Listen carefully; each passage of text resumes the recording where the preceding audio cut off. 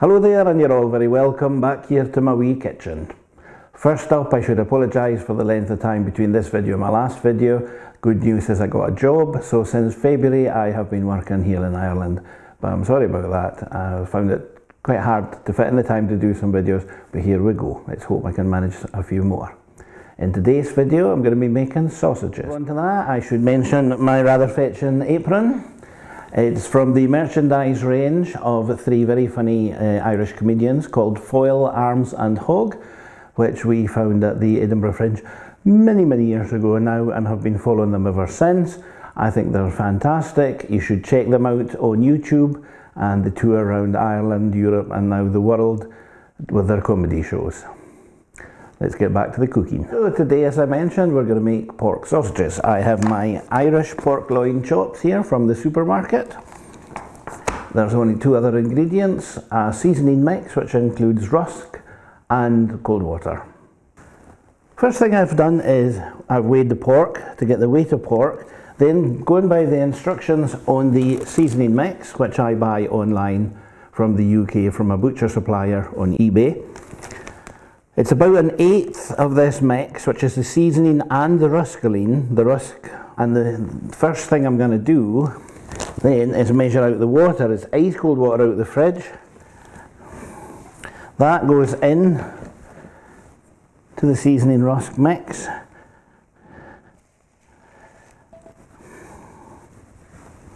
Because it's amazing how much water the bread crumbs will soak up.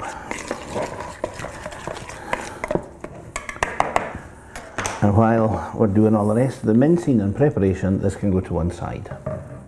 You'll see that I'm using my trusty Kenwood K-Mix, and this comes with a mincer attachment, which I haven't used for some time, so bear with me while I put it together.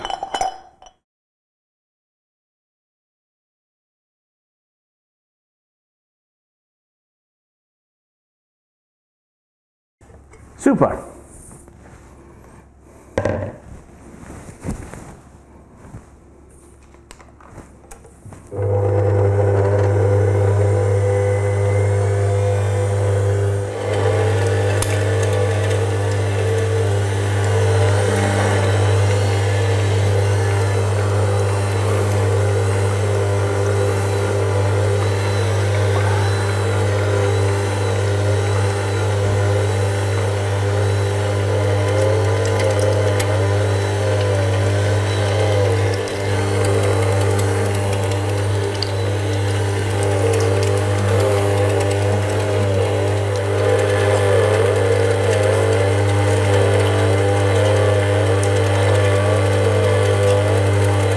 Pork going through the mincer first time on the largest gauge to give us a nice thick chunky mince. You will notice that I've used quite fatty cuts of pork. That's because I think you'll find that the fat is the flavour a lot of the time and keeps your sausages nice and juicy.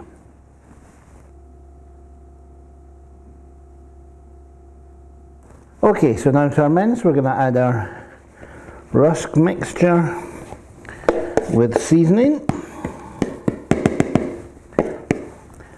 I've changed over the plate on the mincer to give us a smaller mince, slightly more pureed. I've not gone to the smallest size. I know the Irish recipe sausages are normally quite like a puree.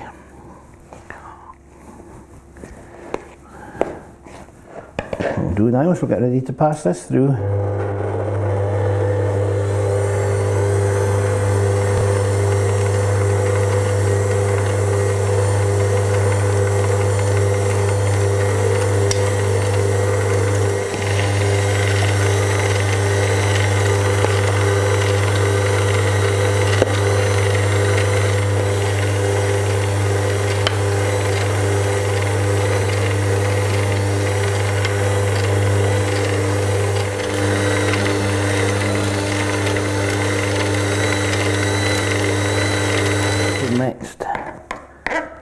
minced pork sausage meat.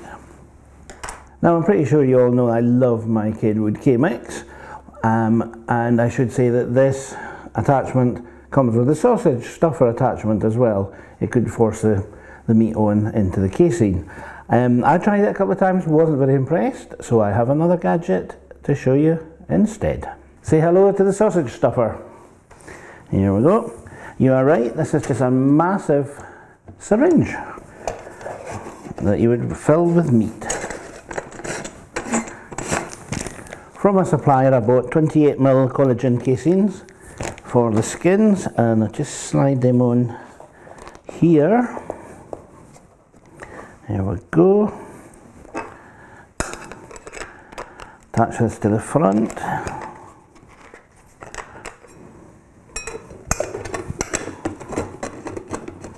Make sure it's on nice and tight. That's fine. Now you'll notice a small cone at the front. First couple of times I used this, I realised that it wasn't going to get all the meat, because this is flat, it wasn't going to push all the meat through. So I made a silicone mould and I put that in, like a normal syringe, so it pushes everything through. So let's just start loading the meat. You don't want any air bubbles. Now, as I say, you don't want any air pockets. So I'm going to try and push the meat in best I can with my hand.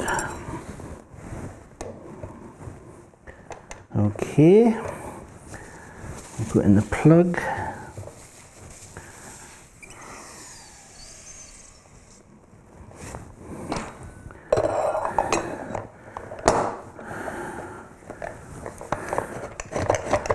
Screw on the end.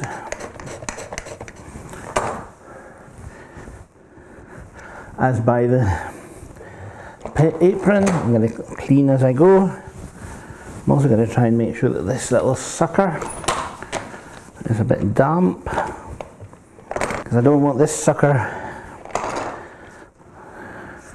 going everywhere. Now I'm going to position it here on the edge of the counter so that you can see what I'm doing. So if I start to turn,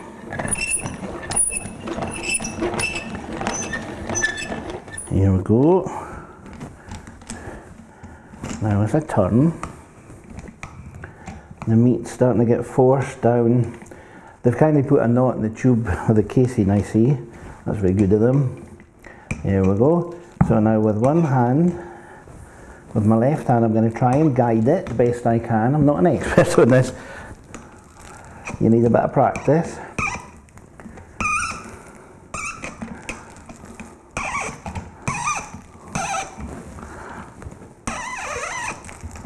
But basically, I'm going to just make one huge long sausage.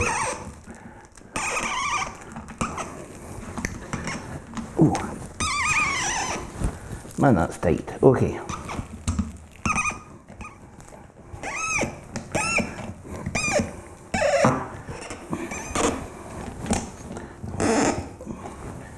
Okay, there we go. I can see the blue plug in there now, and it's not going to wind any further. So we'll just ease off a little bit more.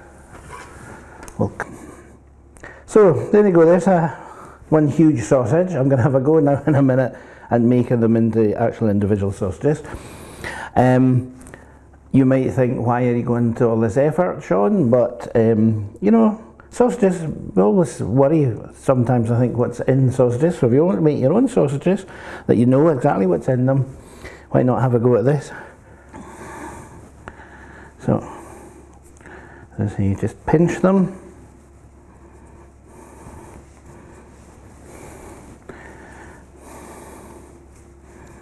Give it a twirl.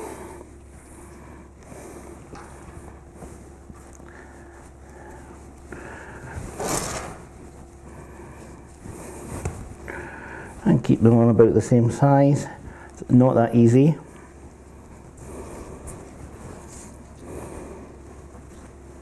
Now I'm sure these are going to be beautiful, but you see there's a wee bit of mix left there just coming out. I'm going to pop the frying pan on and just cook that off, just as a wee sample to myself. There's my very badly tied pile of homemade pork sausages. So I hope you like that video, I hope you like the recipe, I hope you have a go at it at home, and as I say, please subscribe, comment below, let me know how you go on, if you've got any questions, queries, or any other recipes you'd like to see me try. And until next time, cheerio.